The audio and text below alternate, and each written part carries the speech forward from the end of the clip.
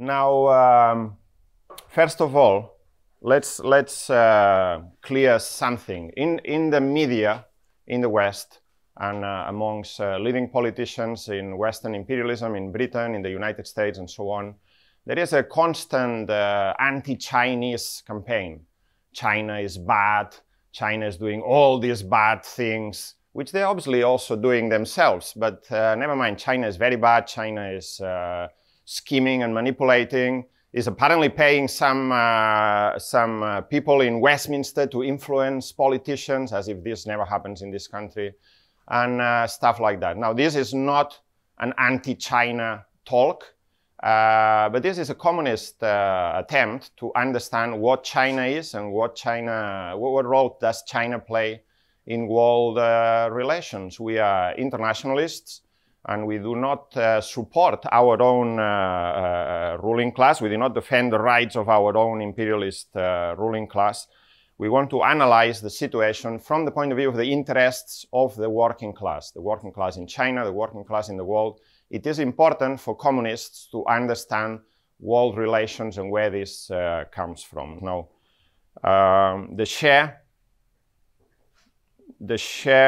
of the private sector. I'm trying to use Chinese official figures, but some of these figures need to be taken, no, I wouldn't say with a pinch of salt, but they need to be understood, because sometimes the definitions of what is a privately owned company or mixed company or state company is a bit complicated and doesn't necessarily correspond to what we would normally understand. But according to Chinese official figures, the private sector defined restrictively as firms with less than 10% state participation in the first half of 2023 was about 40% of GDP. This is one figure that you can look at. But this was the lowest that this figure was since 2019. During the pandemic and so on, private sector has decreased a little bit, and the state sector has correspondingly increased. But the private sector actually reached the private sector reached a peak of 55% of GDP around 2021. But I think there's not just the share, the strength, the weight of the private sector, but also it's important to look at the arrow. Where's the arrow pointing? What's the direction of the process? In 2010, the private sector defined in this way was only 8% of the GDP, and is now 40. It's been 50%, and so on. According to also official figures, 80% of the industrial workforce, i.e. workers who work specifically in industry, 80% of the industrial workforce is in the private sector. The private sector contributes 50% of exports, and exports are obviously an important part of the Chinese economy, more so than in some other capitalist countries. In 2011, i.e. when this process was still at the beginning or starting, or had started maybe 10 years earlier or so, the Chinese minister, the spokesman for the Chinese Ministry of Commerce, he said, after 30 years of reform and opening up, China has completed the transformation from a planned economy to a market economy. This was the official position of the Chinese state back in 2010. You also have to take this with a slight pinch of salt, because at that time they were in negotiations about joining the WTO and whether Chinese economy should be considered a planned economy or not, and so on, for other reasons.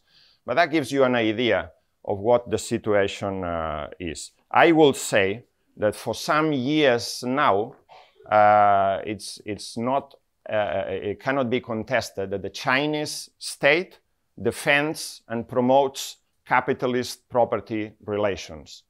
Yes, China is a capitalist country in which the state plays a big role in the economy. This is because of its history and other factors, i.e. coming from a planned economy onto a capitalist economy. But nevertheless, the state sector is used in order to defend and promote and foster capitalist property relations. And what dominates in China is not economic planning, but rather the capitalist private profit motive. And this is how the capitalist economy works in China. This process, as I said, took over 30 years. And another interesting factor is that the Chinese capital abroad, i.e. Chinese capitalists from other countries, played a big role in the development of capitalism in China. They were the first ones to invest in private companies, bring plants into China and so on. But obviously international capital also played a big role. And this was a big part of what in the 1990s was called the process of globalization, the integration of China into the capitalist market, massive investment by Western companies in China, which they originally used as a source of cheap labor. This is what they were looking for. They were looking for cheap labor in order to be able to produce cheaply. And as an aside, this played a big role for the whole period of time in keeping inflation down in the advanced capitalist countries. And this was an important part of the political and economic situation in the 1990s and beyond. Now, a question that can be asked, is a legitimate question, is how is it possible that a backward-dominated country, as China was before the Chinese Revolution in 1949, has now become a powerful part of the world economy, a powerful developed capitalist economy? If you read Trotsky's theory of permanent revolution, it says that the national bourgeois in dominated countries, in backward capitalist countries, in the epoch of imperialism, cannot play a progressive role and cannot carry out the tasks of the bourgeois revolution, the national democratic revolution. But China is different, because in China is not the capitalist class, the Chinese bourgeois, which has carried out those tasks, but it was the Chinese Revolution which abolished capitalism and went a long way in solving the national democratic tasks in China, which are mainly the agrarian reform, with the expropriation of landlordism, and the question of national unification and national sovereignty. China in 1990, in 2000, was not a backward country dominated by imperialism. It was an independent country where many of the tasks of the National Democratic Revolution had been solved decades earlier. And this was the basis on which capitalist development started in China. On top of this, there were other elements to this. The fact that there was a strong state, there was universal education, high level of education and cultural level, allowed China to catch up with a number of advanced technologies and so on. China as well has not only become a capitalist country, it's become a capitalist country that's changed its character in the international division of labor. It was originally, as I said, a country dominated by cheap labor and the export of cheap commodities, toys, textiles, cheap electronic goods, and so on. But it is now no longer that, or those sectors, those features of the capitalist economy that China was maybe 20 years ago, are no longer dominant in China, I would argue.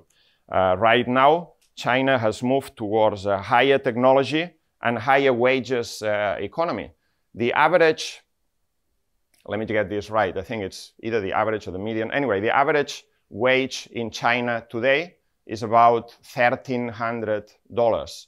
That disguises a lot of regional disparities, but that will make Chinese workers' wages higher than wages, for instance, in Albania, in Romania, in Mexico, and in other countries where capitalists go looking for cheap labor. And that creates a number of consequences. There are now some companies, for different reasons, but one reason is wages, that are moving away from China or away from the coastal areas that are more economically developed into cheaper labor areas, or into other cheaper labor economies in Asia, or into other cheaper labor economies that are closer to the capitalist markets these companies want to serve.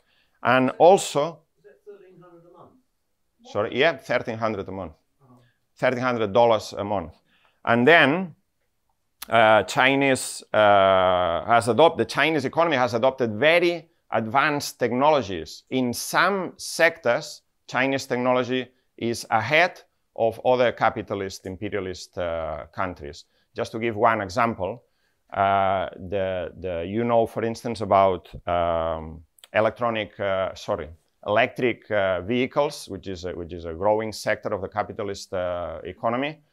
And electric vehicles are no longer, I'm not an engineer by any stretch of imagination, but what I understand is that the most important thing in an electric vehicle is not so much the engine, but the battery and the range that this battery might have, and so on. Now there is a Chinese company called CATL. This is the largest maker of electric vehicle batteries in the world, and controls 34% of the world's market for electric vehicle batteries. And it's well ahead of any other company and supplies all the major car manufacturers in the world, including Tesla, Ford, Volvo, which is obviously no longer a Swedish multinational, but a multinational that has now been bought off by Chinese capital, and so on. Just to give you one example. And how has China achieved that? Well, by the traditional methods of a capitalist country, by stealing technology, by sending thousands of students to study in the most prestigious universities in Britain, in the United States, to try to investing a lot of money in research and development campuses, and basically by investing in a series of sectors that they think are sectors that are the future of capitalist economy, and therefore gaining an advantage over other countries. This is also, I will say, part of the combined and uneven development. A formerly backward economy can jump ahead in certain sectors.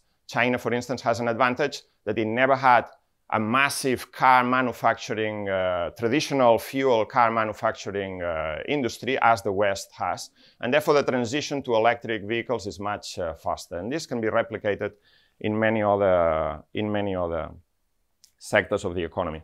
Its role in the world, China's role in the world, has also changed. And I will argue that China is playing an imperialist role in the world economy and in world relations. Now, what does imperialism mean? Imperialism, when we talk about imperialism from a communist point of view, we don't mean the general common sense understanding of imperialism as in an aggressive foreign policy, military invasions, and so on. That is part of imperialism. But if you look at Lenin's definition of imperialism, the classic features that Lenin describes in his book, Imperialism, the Highest Stage of Capitalism, these are, try to summarize, the concentration of production and capital developed to such a high stage that it creates monopolies, which play a decisive role in the economic life. Number two, the merging of banking capital with industrial capital and the creation of finance capital. Number three, the export of capital as distinguished from the export of commodities, which acquires an exceptional importance. Four, the formation of international monopolist capitalist associations which share the world amongst themselves. And number five, the territorial division of the world amongst the biggest capitalist powers becomes complete. These are Lenin's definition of imperialism, the imperialist stage of capitalism. You will see that Lenin is talking about a world system. He's not trying to define one country by ticking 5 boxes. This is what he describes as a world system, the division of the world between the biggest capitalist powers. I will argue that China fulfills all of this in one degree or another, all of these different conditions, and is now part of the world imperialist system. First of all, as I said, China is dominated by big monopolies. Chinese companies are huge, and these huge companies dominate a very large percentage of the total of the Chinese economy. Just to give you one example, and these monopolies have a projection in the world economy. Just to give you an indication, a total of 135 Chinese companies figure in the Forbes 500 list of the biggest companies in the world. 135. the United States, and Japan. The United States has 136. Japan has 41 in the list. So China has more or less the same number of huge companies in this 500 top list. And this has now been the case for some years. I'm talking about the Forbes 500 list for the year 2023. Finance also dominates the Chinese economy, and there's a fusion between finance capital and industrial capital that's very marked in China. The 4 largest banks in the world, there's different ways of measuring size.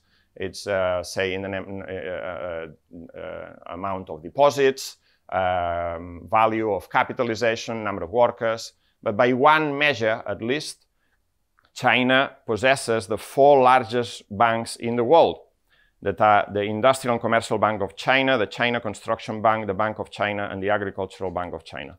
These are the 4 largest banks in the world, and they play a big role in China's economy. They also play a big role in the world economy. China also exports capital for some time now. This has been a process. If you look at the graph of the Chinese export of capitals, it goes like this.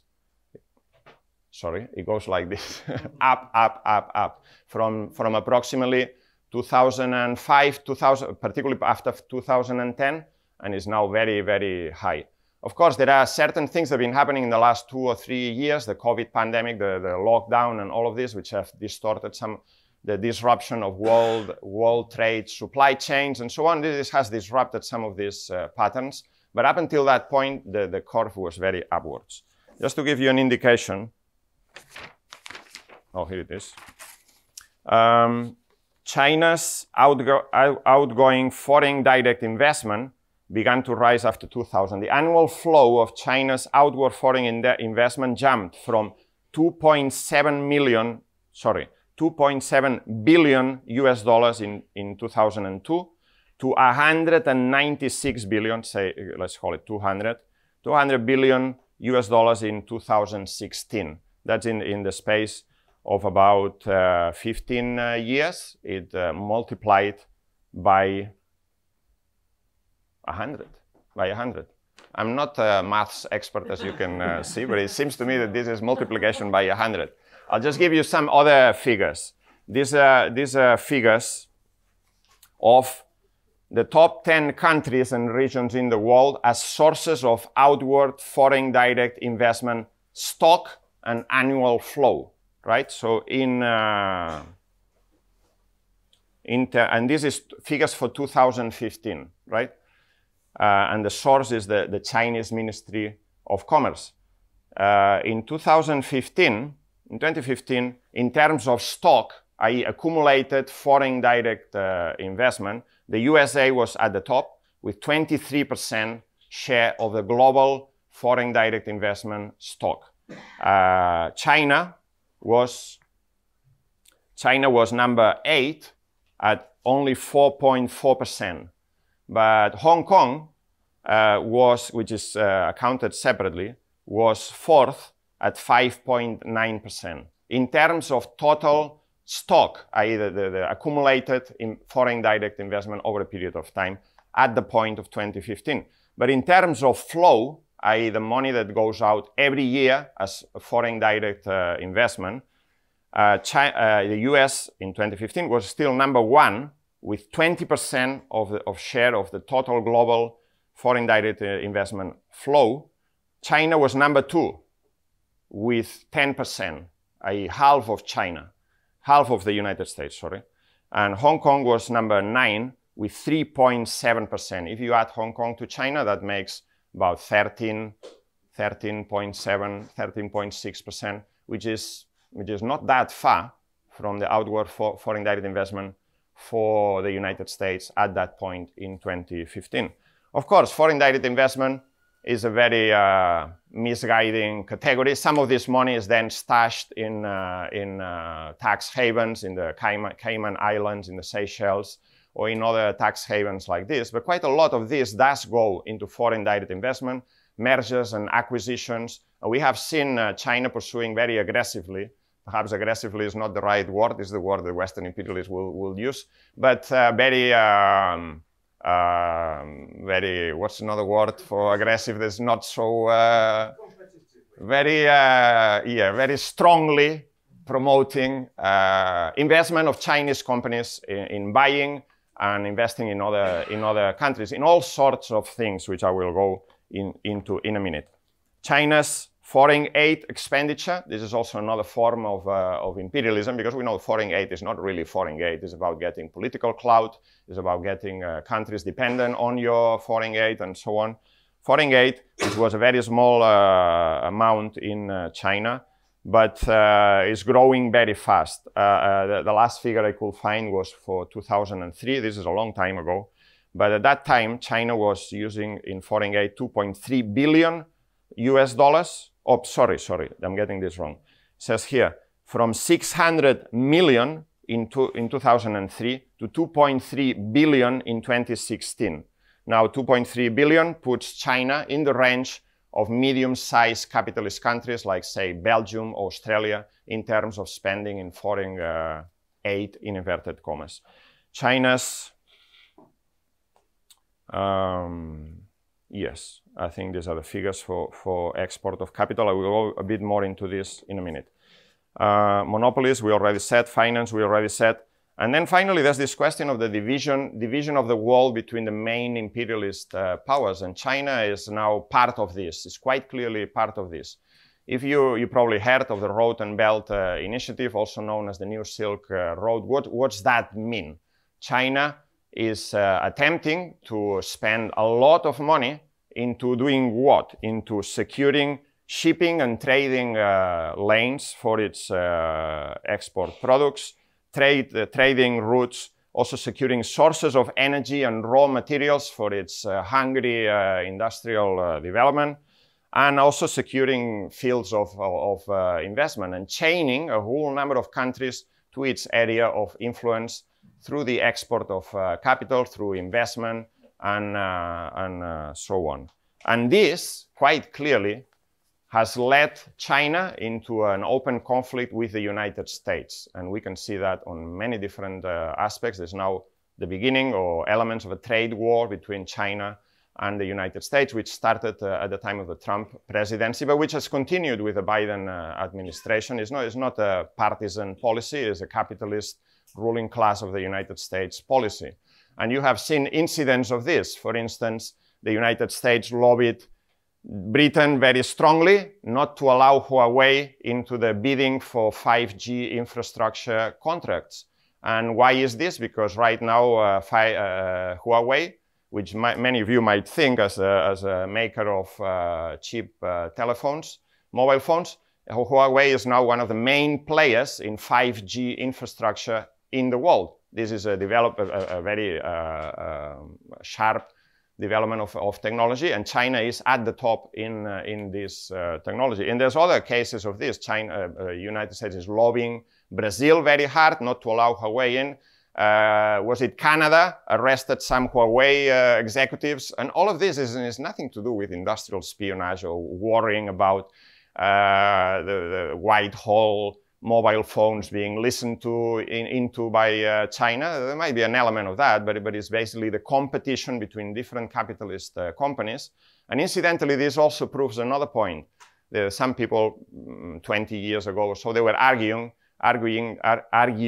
that imperialism didn't exist anymore, that what we had was empire, a one world conglomerate of companies that dominate. No. Imperialism does exist and is divided in between different warring and competing imperialist powers. And China defends the interests of Huawei, and the United States defends the interests of Boeing, and the European Union defends the interests of Airbus in the world market by any means necessary that are available at their disposal. Now, okay, this, as I said, brings China into conflict with the United States. This is very clear, and this conflict is manifested on many different fields. Right now, China right now China is not using military power to secure its imperialist interests. So far, I will add. And that makes some people say, oh, but the Chinese investment in Africa is friendly investment. It's not like imperialists that organize military coups and so on, and they send gunboats and this and that. Yeah, that is true, but that doesn't make Chinese investment of a different characteristic as imperialist investment from other countries. China is not using military power to exercise its imperialist interest abroad because it's not able to yet, right? China is still much weaker than the United States in military terms, though it's catching up in a whole number of areas. The United States has built its military power all around the world for a very long period of time and so on. So China is using mainly finance, diplomacy, and so on. However, it has to be said that China has already built a military base in Djibouti. Djibouti is obviously a very important choke point for international trade at the mouth of the Red Sea. And several of the harbors that are being built or have been built through the Road and Belt Initiative have a dual, or potentially have a dual military-civilian use. Part of this is US propaganda, but part of this is also potentially true. And the classic pattern is the following for Chinese foreign investment in different countries. A Chinese state-owned bank lends money to country A. Country A then uses this money in order to carry out some big infrastructure projects, an electro-generating power dam, hydroelectrical power station, railway, the improvement of the capacity of a harbor to offer service to bigger ships and so on.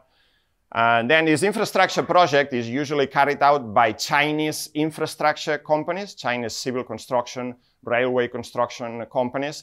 Chinese companies then operate this said infrastructure project. For instance, Chinese railway company operates the railway, a Chinese harbor, a Chinese Costco, for instance, or other big Chinese harbor companies take over.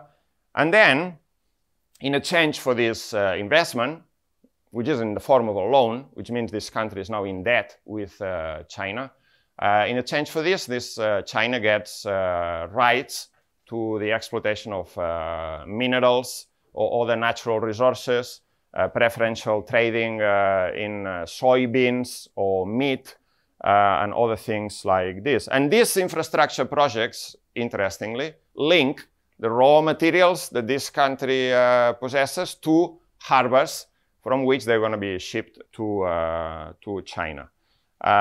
These projects are then put as collateral for this debt. If this country, as it often happens, defaults on its debt, then the Chinese get full control of these infrastructures that have been built. And this all builds debt and political leverage and creates a relationship which cannot be described as in any other way that there's between an imperialist country and a dominated country. And this is happening everywhere. It's happening in the whole of Africa, in Latin America, in many Asian countries. And I can give you many examples. For instance, amongst other things, China has developed a string of investments in harbors around the world that they think are crucial for their shipping lanes. And if you look at the map, you will be surprised. I was surprised when I looked at the map. Let's put it this way. I don't know if you're going to be surprised or not. But China has now control or investment. In some cases, it's a small investment, 10% share, 30% share. In other cases, it's a dominant position in all the main shipping lanes around the world. The Malacca Straits, Malaysia, Singapore, Indonesia. Then obviously they have this big harbor in Sri Lanka. Then there's the Gwadar harbor that they built in Pakistan, which also means that there's going to be a land connecting route through Central Asia. Incidentally, all of this also bypasses China, which is a traditional enemy bypasses India, which is a traditional enemy of China in the world relations. And then from Gwadar, you go to Djibouti, the harbor that I mentioned before, which is built and owned by a Chinese company. Then on the other side of the Red Sea, the mouth of the Red Sea, there's the port of Aden, which is also invested by the Chinese. On the Mediterranean side, you have Port Said in Egypt, in the mouth of the Suez Canal. The Haifa harbor in Israel. Then you go to the port of Piraeus in Greece, which is wholly owned by a Chinese company, COSCO. Then you go to some of the harbors in the north of Italy. The harbor in Valencia in Spain, the port, I think it's called the Europort in Algiers in Morocco. Then you go all the way up to the port of Bilbao, the port of a number of ports in France, but also Dunkirk, and Nikolaev, which are now obviously not very useful.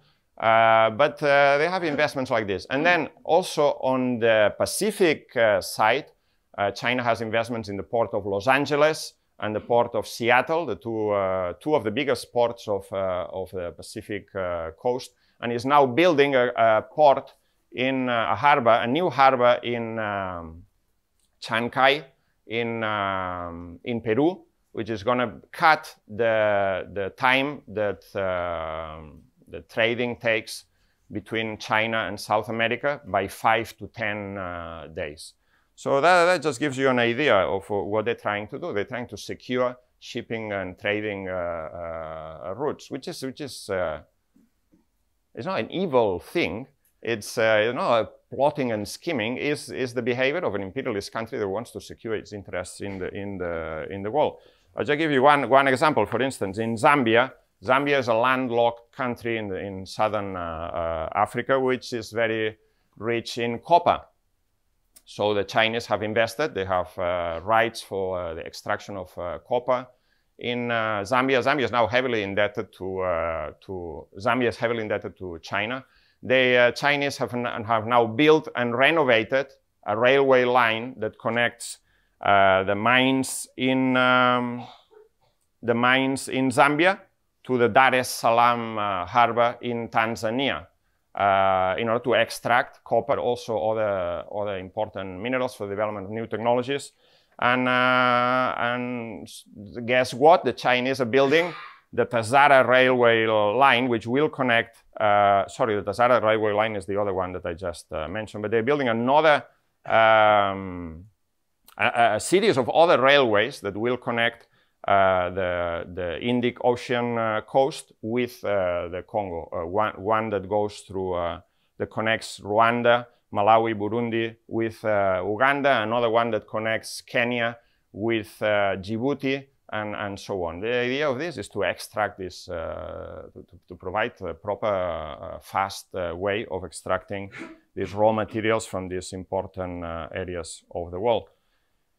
Nairobi to Mombasa, Addis Ababa to Djibouti, and there are many other examples like this. In Ecuador is heavily indebted with China, Sri Lanka, Tanzania, etc. The same thing is happening in the whole of South America. So now China has become the main, about 2 years ago, China became the main trading partner for the whole of South America. And this is quite damaging from the point of view of the interest of US imperialism. US imperialism has always, for 200 years, about 200 years ago, this year, the Monroe Doctrine was enunciated, and the Monroe Doctrine says America for the Americans, which basically means the America is the backyard of US imperialism, and no other imperialist powers will be allowed to have any say in the whole of America. Well, now you have China, which is the main trading partner with the whole of South America, particularly countries like Chile, Argentina, Ecuador, Peru, Brazil, and Bolivia. All these countries, what's the character of this trade with China? The character of this trade is that China purchases raw materials, copper, beef, pork, oil, gas, lithium, soybeans, contributing, by the way, to the deforestation of whole regions of South America, and sells manufactured goods. Machinery, transport equipment, manufactured goods, and chemicals are the main items the China exports. At the same time, China invests money in Latin America through foreign direct investment. China has bought the electricity grid in many of the Brazilian states. And Chinese companies, Chinese privately owned car companies, electric vehicle companies, BYD and what's the other one? Great Wall Motors, have now bought two big plants, car plants in Brazil, one that was formerly owned by Ford and one that was formerly owned by, was it Volkswagen or General Motors? I'm not totally sure. Two Western imperialist companies have left Brazil, and this has been taken over now by two Chinese companies that are going to build electric vehicles. Incidentally, the world's largest manufacturer of electric vehicles is now BYD, although these figures are a bit of a trick because BYD produces both pure electric vehicles and hybrid electric vehicles, while Tesla, which is the main competitor, produces only electric vehicles. So it's not a same by same comparison, but it's up there. Okay, so I'd say that this demonstrates the fact that China is an imperialist country, and this has certain consequences and certain implications. Some people say that this is a positive feature. The role that China plays in the world economy is a positive feature because this means that we now have or can hope for a multipolar world that is no longer dominated by US imperialism, and therefore this is a better thing, that the peoples of the world, particularly in the oppressed countries, now have a freer room to develop.